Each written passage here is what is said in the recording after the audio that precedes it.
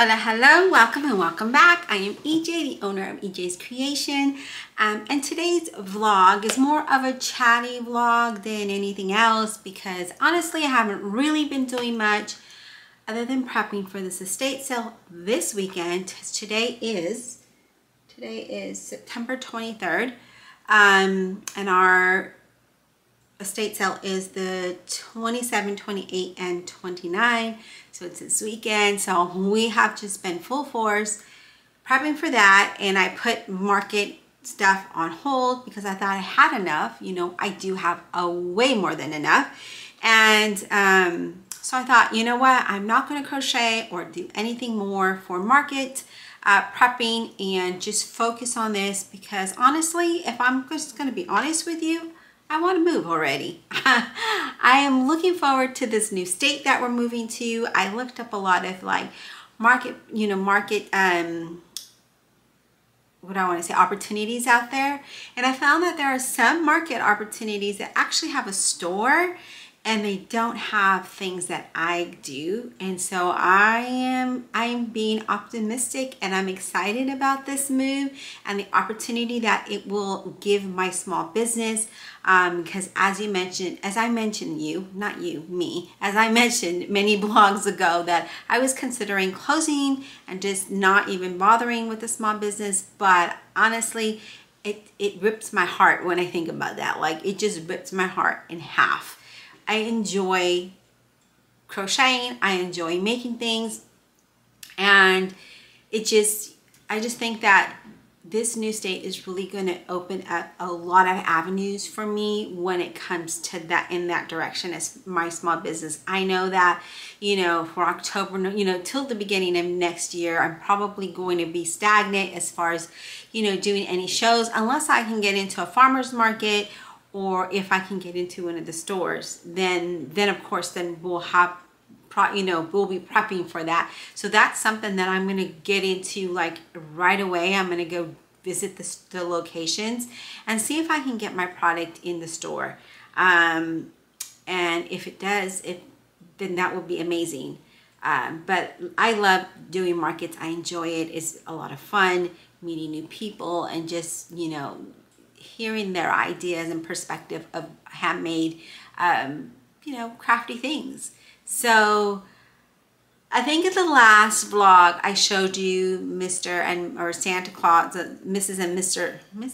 and Mrs. Santa Claus, and they didn't have eyes. Well, guess what? They can see now. They absolutely can see now. So I made them some eyes. Here's Mrs. Claus. And then here is Mr. I did it a little different than the pattern or than the tutorial. And honestly, what I honestly did I used a bigger hook because I think in the video she uses a 2.5 or 2.75, something like that. She uses a smaller hook while I used a bigger hook. I think I used a 3.75 or 4.25. I don't remember. I did write it down though. So I used one of those sizes. So my plushies or my Santas are a little bit bigger, and her eyes are above the glasses because the glasses are smaller. I made the glasses to fit their face, and then I did the eyes inside the glasses, as you can see here. Where in the video she has the eyes up here, and the glasses are even smaller. But I wanted the glasses to fit their face. I think that they look cute this way. Hopefully you can see that.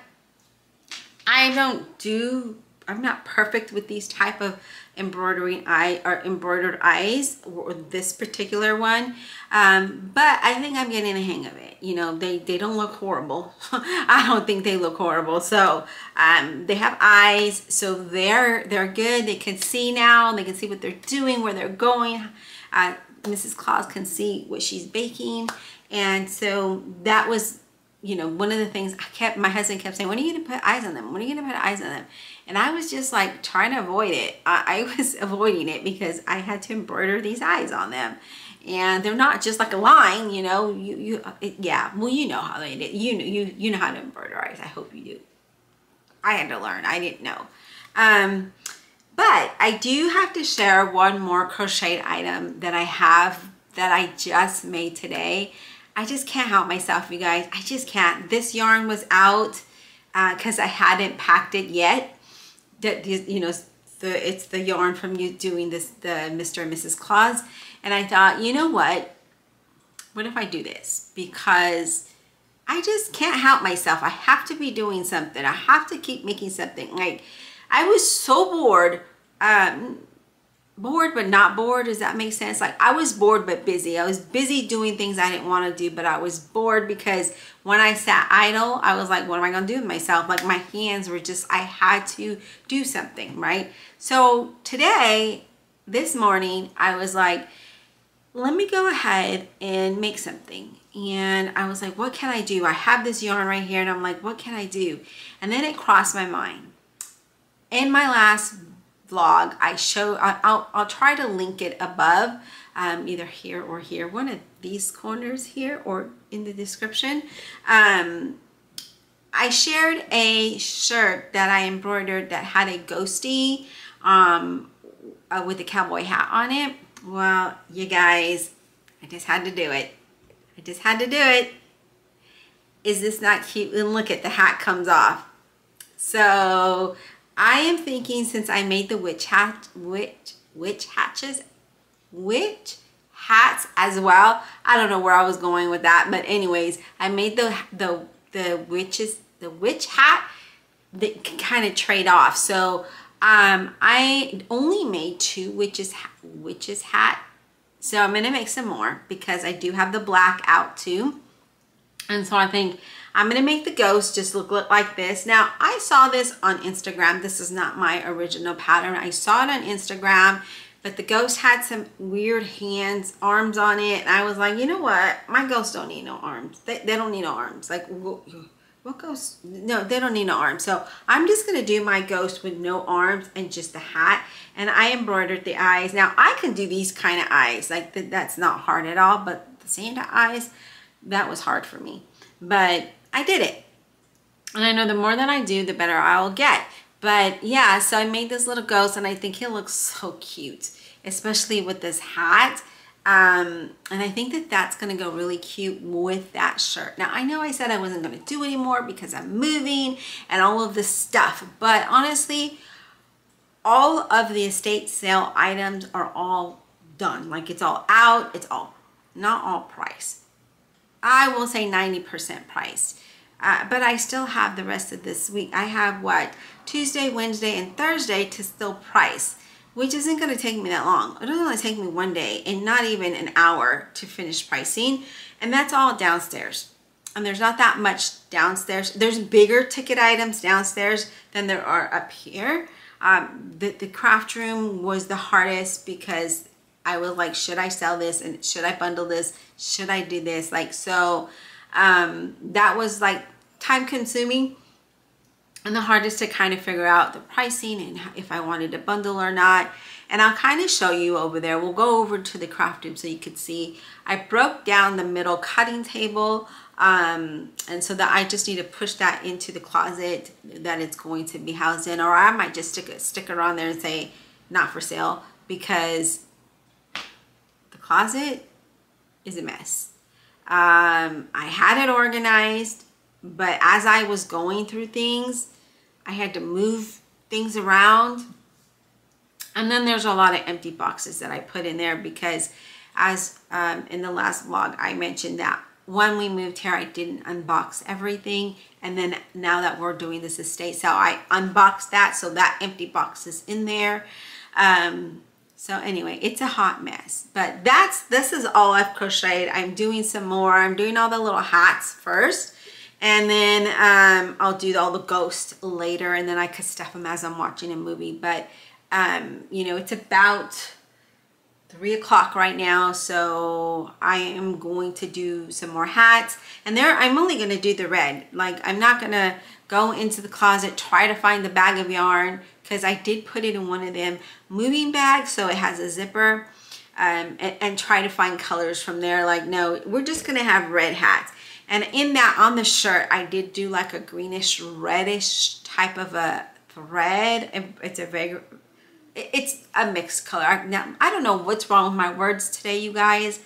I was perfectly fine earlier, and then I turned the camera on and now I'm just lost for words. Like, I don't get it. Anyways, this room is also almost ready. I just need to break down that back shelf.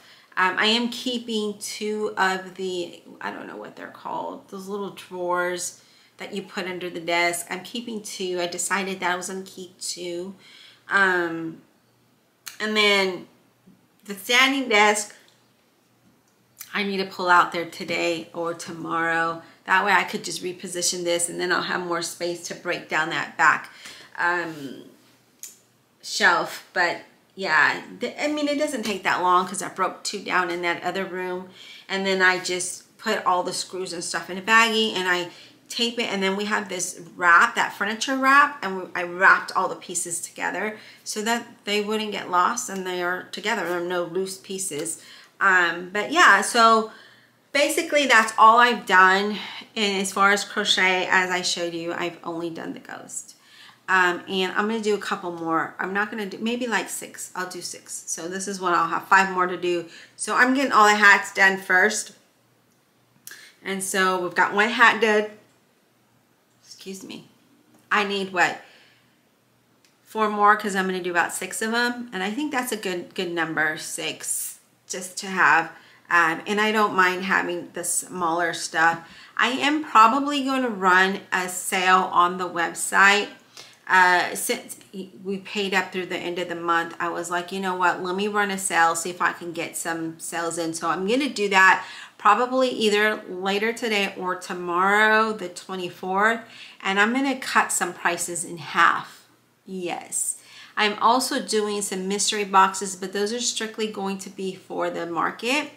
And you know, I'm going to try to sell a lot within 4 hours. I've got the bracelets done, you guys. All here. We have 2 bags of bracelets done. I think I counted, let me see if I still have my inventory counts here. I have, I'm just going to look in my little folder.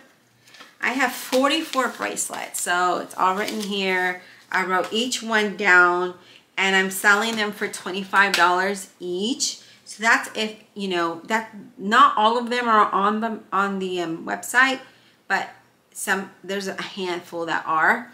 They're $25 and a total of $1,100. So there's that much. And then I have like, I'll just kind of give you a rundown of what I have. Cups. I have quite a bit of cups. I haven't priced them yet because I'm going to do a price drop on that for the market only.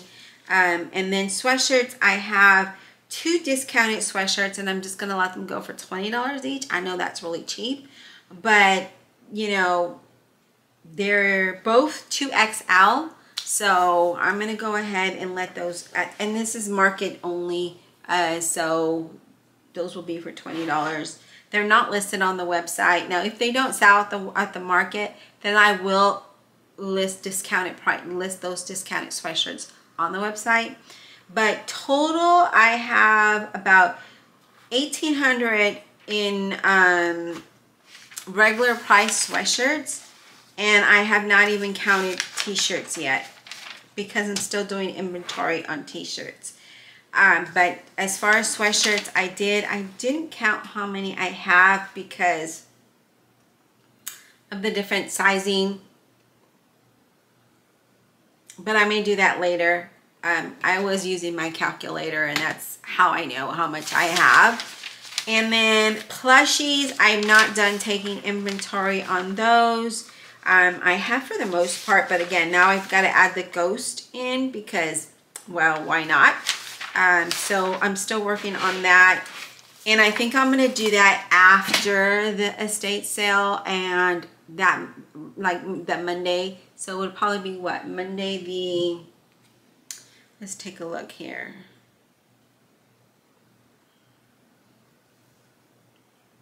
It's going to be Monday the 30th that I will count all of the plushies, because the last day for the estate sale is the 29th. And then that way I can pull everything out and not worry that it's going to get mixed up with the estate sale stuff.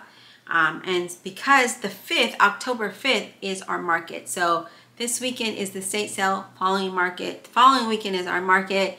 And I want to make sure that I have inventoried everything. I don't know why words are so hard today, but they are. So yeah, but I will do the final count on the 30th, because who knows, I might add more stuff, knowing me, because I'll finish these little ghosts today, and then what am I going to do? I'm going to twiddle my thumbs, and I'm going to be like, what else can I do? And I'm looking for things that are quick and easy, you know, that I can just whip up in one day. And the ghosts, obviously, I can do that. So there is that.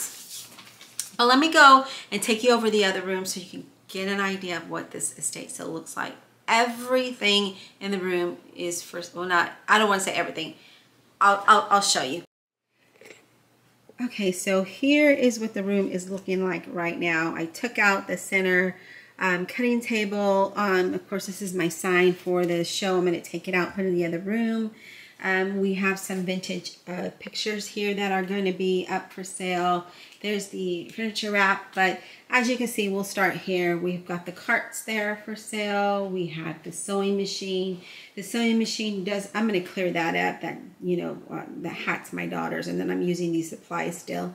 But all of this goes with the sewing machine. And then we have the craft table and the embroidery thread. Let me move this ironing board. This craft ironing board is not for sale. I'm going to put that up after this. I should have done it before so you can get an idea of what's for sale. But I am selling my embroidery machine, so it comes with everything that you see here. And the hoops are on the side. I'm going to actually string the hoops together, but there's all the embroidery thread that I have for it. And then the heat press and the heat press attachments down there. And then we have the Destiny, the sewing machine / embroidery machine there. And these are, there's the luggage it comes in, and that there is the embroidery bag. It has all the embroidery hoops, the scanner. And I do like that about this machine is you can literally scan a picture and embroider that picture onto the item. We've done that with my our family Pekingese who's passed already, and we did little shirts with his little picture on there. It was so cute. But anyway, so there's a scanner and a knee lift in that bag, but that machine goes in that luggage. So there's that. That sewing table is for sale. I really love that sewing table. I didn't really get to use it much, but because we are going to be moving to a smaller place, we don't even know where yet, but we know it's going to be not a house. And the home, it seems like a lot of the properties are a little bit smaller over there. So this isn't going to fit. So I have to part with it. My chair is not going to be for sale. I'm going to take that because that's a brand new leather chair. It's actually all leather. And then we have the tool to make tutus. All those are there, brand new. Those ones are not new, but they're new, but they're cut. They're just not in a package. So, because I was making tutus, and then come along to these tubes. Oh, not the bed. The dog bed's my dog. He has to have a bed in every room, but we're going to be moving that next, you know, on Wednesday or Thursday, it'll be out of here. So all of these things here are for sale, including the tubes, those IKEA tube thingies. I don't know what they're called. All of that is for sale. That vintage sewing machine there is for sale. The knitting machine that I never knit, it's a knitting loom, I guess. I haven't even used it. That bag of vinyl, bracelets, and I have more bracelets to put out. See, this is the middle cutting table. I'm not selling that. That's actually going to be put into the other room. And then I'm not selling my dress form, so I'm keeping that. So I'm going to move that into the other room as well, and that mirror behind it. And then that cube is for sale, and then the stuff that's in the inside the cubes, except for my shipping wire, that's going to be put away. That's why that box is there, because that's like last minute things that are going to be put in there. The Cricut, I'm just going to wrap it up with that furniture wrap and with the cords with it, and then put that up. And then that little table is for sale, little craft table. I'm gonna put it downstairs, and that's gonna be the checkout. And then on Sunday, I'll put it out for sale. But that is for sale. All of what's in the closet, all those clothes in there. The printer, there's a printer you can see right there, and that dresser is for sale. These Dooney Burks and Michael Kors bags. There's more Dooney Burks I need to bring out in price, and a lot of designer shoes as well. And then this is a bunch of like zipper pulls, and this is Disney, a mix of Disney zipper pulls, and then like seatbelt webbing because I was making bags.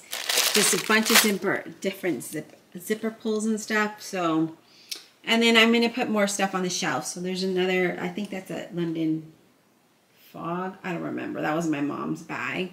Those were my mom's bags. And so this is what this room is looking like. It's empty. It's pretty big. I loved that I had this big space, but honestly, the lighting was horrible. I don't feel comfortable in this room at all. Like, I don't know. It's hard for me to explain to you, but so it was not, I wasn't in here a lot, is what I'm saying. Okay, so there is that. That is the room. So let me go ahead and take you into the office. So that is what that room is looking like. And excuse that I'm wearing this ugly t-shirt. I am just, because I was still, you know, cleaning and doing stuff like that. And I'm about to leave to go wash my cars. I have two cars, a small little Honda Civic that was my mom's. I gotta wash that one.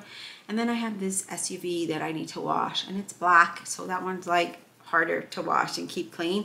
But I usually just go to the car wash it, vacuum it out, come back and detail it in the garage and leave it in the garage until I'm ready to drive it again. And then I just normally drive around my mom's little car. But yeah, so that is what I've been up to. That's what I have. I think the next video I want to share maybe some projects that I want to make crochet related. You know, kind of share that with you because there's quite a bit. And I think, you know what if I break it down and I say, you know, I'm going to make this at this time, make this. So I'm going to kind of go through all of the patterns and where you can get them and all that, and compile that together in the next few days. So this way I can have this video out for you and share that with you. And again, that's just going to be me sharing all the crochet projects that I would like to do. And they're going to probably vary. They're probably, maybe I should do different videos. Maybe one for stuffies, plushies, I don't know. Maybe one for housewares, maybe one for wearables, because they're all different, honestly, all of the projects. But there are definitely some plushies that I want to do. Yeah, I think maybe I'll do that. Maybe I'll break it down to categories so that way it's not a long-winded video. And then that way, if you only want to know what plushies I want to make, you just can watch that video. And if you're not interested in the other ones, then you don't have to watch those. So maybe that's what I'll do in the next video that I have up for you, because as you guys already know, we are going to be moving. I'm going to try to vlog the market, which is October 5th. That's next weekend. I feel like I've been prepping this for a year and it hasn't even been that long, but I'm excited to you know, say goodbye. My last market in Texas, you guys. It's bittersweet because I love that area in the North Houston area. I love that. I love being there, but I just don't like the heat, the humidity, and the bugs. I can't go outside without being bit. So yeah, and I'm really I'm looking forward to this new beginning, this change, to this new state, and I will reveal it to you once we're ready to go. But I found my dog's little beanie, and he's definitely going to need it. My daughter crocheted this for him, and look how cute. Isn't that cute, you guys? Look at that little beanie. That's where his ears go. Look. And yeah, I for those of you that don't know, I lived in Illinois for a very, very short period, and then moved right back to LA. not back to, well, yeah, back to LA because I lived there before I moved to Illinois. And then I was like, nope, got to go back. And I moved back. And my dog was not happy with the amount of snow there was. And so we had his little beanie on him whenever we took him out, and his little jacket. He's definitely going to need it because it's going to be cold, I should say, not colder, cold there, because here in Texas it's not that cold. It does get cold for like a week or two in January or February. I don't know, I'm exaggerating. I'm sure it's more than that, but it doesn't stay cold. Now over there we're going to be able to wear our boots, our sweater. Well, not me. I'll get to wear my boots.